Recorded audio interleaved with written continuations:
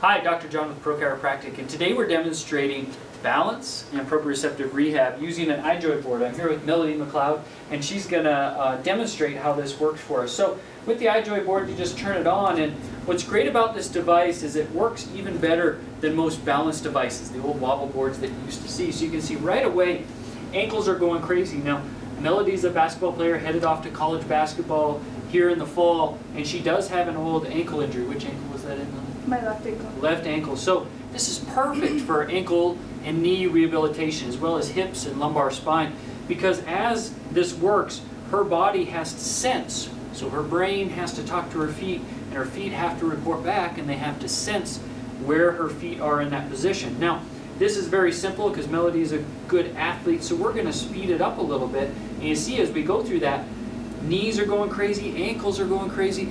You know, the body is really waking up. And so as you progress through this, you progress into much more intense levels of this board, which rolls, pitches, and yaws all at once. So this is some of the rehabilitation devices that we use at Pro Chiropractic. Now, as you progress into this, and she can do this pretty easy, we get to where we're starting to challenge the athlete and having them do more functional movements, working the body high and low, starting with about this size of ball. Now, if it was a basketball player and we wanted to demonstrate a bounce pass, okay, we wanted to have her simulate a free throw.